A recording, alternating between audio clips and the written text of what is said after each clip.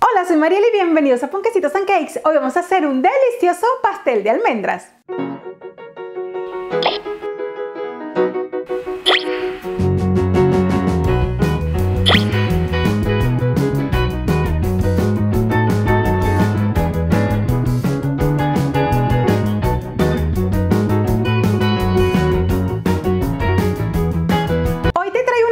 Para sorprender, pero lo mejor de todo es que es muy fácil de hacer. Suscríbete al canal y activa la campana para que recibas la notificación de todos mis vídeos.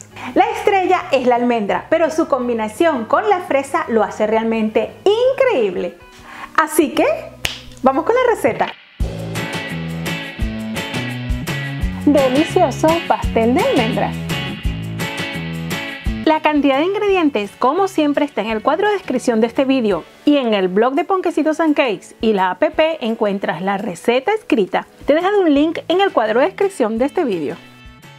Con la ayuda de un colador vamos a tamizar 250 gramos de harina tipo floja, 16 gramos de polvo de hornear o levadura química. Ahora tamizamos muy bien para eliminar cualquier grumo.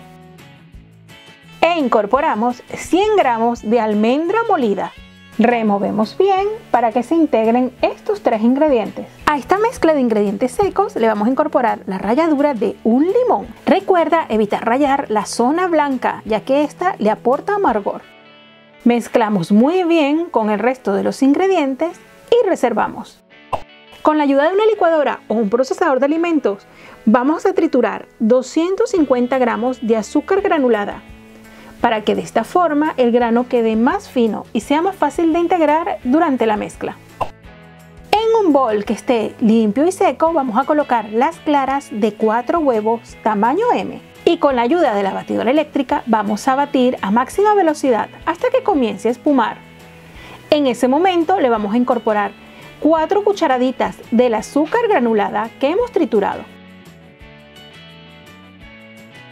Y continuamos batiendo hasta lograr un merengue francés de picos blandos. Y ahora reservamos. En un bol colocamos las 4 yemas de los huevos tamaño M junto con el resto del azúcar granulada que hemos triturado. Y ahora batimos a máxima velocidad estos dos ingredientes hasta que comience a cremar y cambie de color, formándose una crema muy clarita y esponjosa. Ahora incorporamos la tercera parte de los secos que habíamos mezclado. Y una vez esté integrado, vamos a incorporar 250 mililitros de leche entera que debe estar a temperatura ambiente. Intercalamos con 1/3 de los secos y continuamos batiendo a mínima velocidad. Ahora incorporamos 120 mililitros de aceite vegetal que sea de un sabor suave, puede ser girasol o de maíz. Y finalizamos colocando el resto de los secos. Es importante no batir en exceso, simplemente hasta integrar. Una vez se integre la harina, vamos a cambiar a la espátula o paleta y con esta vamos a integrar poco a poco las claras que habíamos montado. Empieza por una pequeña cantidad y luego ve incorporando el resto. El movimiento debe ser envolvente hasta que estén todo bien integrado. Engrasamos con spray desmoldante o mantequilla y harina un molde de 18 centímetros por 10 centímetros de alto y muy importante colocar en la base papel de hornear para así desmoldar nuestro bizcocho con mayor facilidad. Ahora ya podemos incorporar a este molde nuestra mezcla, que como puedes observar su textura es bien esponjosa, y una vez dentro del molde le damos 2 golpes secos sobre la mesa para nivelar y llevamos a hornear. Y horneamos a 175 grados centígrados de 50 a 60 minutos, el calor solo abajo y la bandeja lo más arriba posible. Sabrás que está listo si al pincharlo con un palito este sale limpio y seco. Una vez listo tu pastel, apaga el horno y sin abrirlo déjalo dentro durante 30 minutos. Pasados los 30 minutos ya podemos sacar nuestro bizcocho y colocarlo sobre una rejilla. En ese momento ya lo podemos desmoldar y lo dejamos allí hasta que esté completamente frío. Una vez esté completamente frío tu pastel, te recomiendo dejarlo bien tapado dentro de un bol hermético y armar el pastel al siguiente día, para que los jugos de este bizcocho ya estén más asentados y su sabor sea aún más delicioso. Puedes hacer un pastel y dividirlo en 3 partes, o puedes hacer 2 veces la receta y hacer 2 pasteles para que así tu tarta sea bien alta como la mía. Para el sirope vamos a colocar en una olla 650 mililitros de agua, 200 mililitros de ron o de algún licor que sea afrutado. Puedes utilizar algún licor afrutado o ron. Y si no quieres utilizar licor, puedes utilizar algún tipo de té que sea afrutado. La ralladura de media naranja, a la que hemos lavado previamente y evitamos rallar la zona blanca de la corteza. 270 gramos de azúcar granulada, que es la normal. Y ahora removemos bien todos estos ingredientes.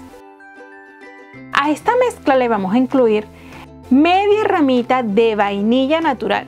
Si no tienes, puedes utilizar esencia de vainilla. Y ahora llevamos nuestra olla a fuego medio alto. Y mientras se va cocinando, continuamos removiendo.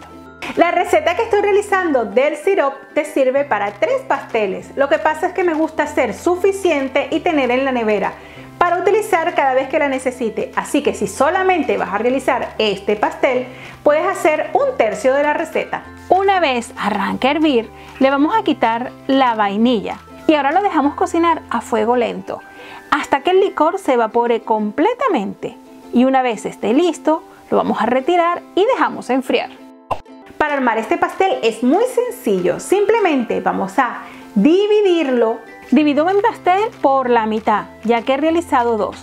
Recuerda que si haces uno solo, deberás hacerle 2 cortes. Apilo mis pasteles y ahora con un cuchillo voy a nivelar los laterales y le voy a quitar el exceso para que quede bien parejo mi pastel, ya que al estar uniendo 2 pasteles diferentes, por lo general hay un poco de desigualdad entre ellos.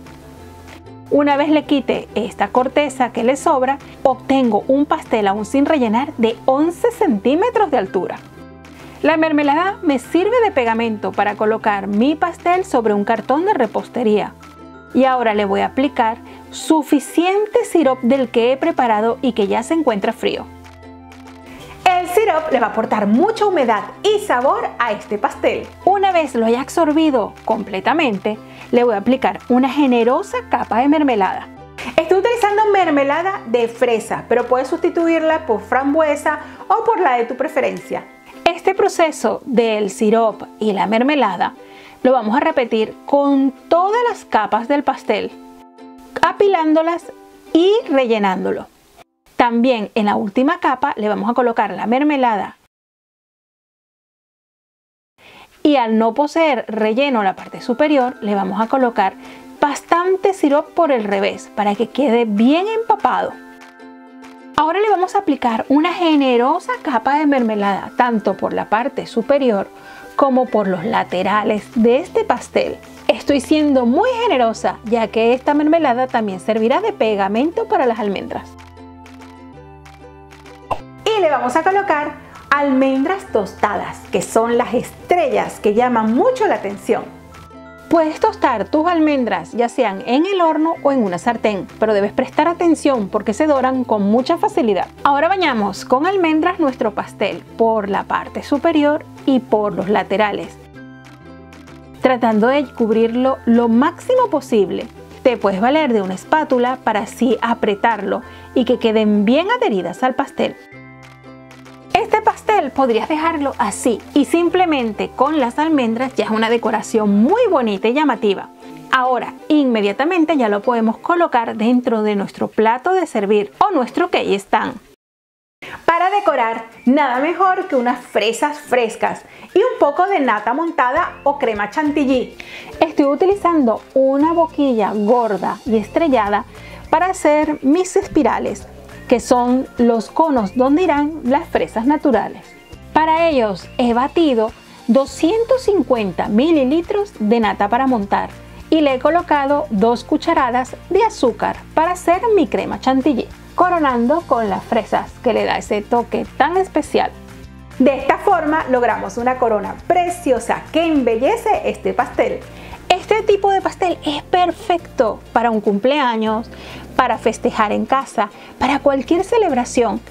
Y lo mejor de todo es que es muy fácil y sencillo de hacer. He realizado un corte de este pastel para que aprecies su bonito interior y la textura tan suave que tiene el bizcocho de almendras, que junto con la mermelada y el sirope que le hemos dado es suave y delicado. Este pastel se mantiene perfecto durante 5 días con refrigeración. Recuerda, en el momento que lo vayas a disfrutar, sacarlo de la nevera unos 30 minutos antes para que se atempere y su sabor sea aún más delicioso. Recuerda mantenerlo siempre bien tapado en un bol de cristal o de plástico de cierre hermético para que así no se seque. Espero te animes a realizar esta receta que es para sorprender. Y si la realizas, no olvides etiquetarme en las redes sociales que estoy como Ponquecitos and Cakes. Espero que te haya gustado la receta de hoy y si es así, recuerda darle me gusta y compartir con tus amigos. Suscríbete al canal y activa la campana para que recibas la notificación de todos mis vídeos. Nos vemos dentro de nada con otra receta. ¡Chao!